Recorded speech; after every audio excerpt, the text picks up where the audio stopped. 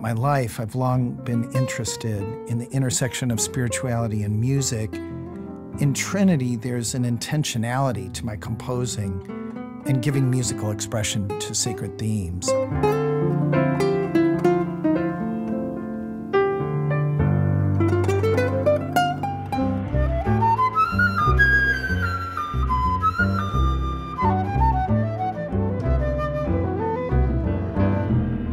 I was driving from New York City to Princeton, New Jersey for a wedding, and the idea for Trinity dawned on me, and I got to the hotel. I couldn't write fast enough, and I scribbled out the thematic outline to this concert.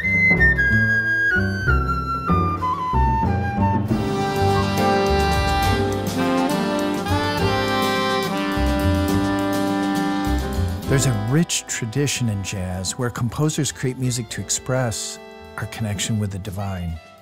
Duke Ellington's Sacred Concerts, Dave Brubeck's Mass, John Coltrane's A Love Supreme.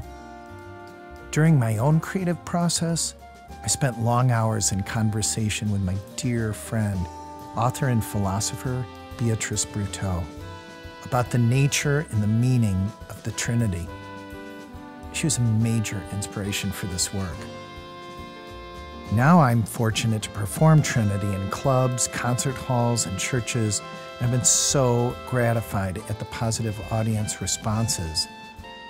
They suggest to me that we hunger for music that stirs us by evoking the spirit and expressing the longings of our soul.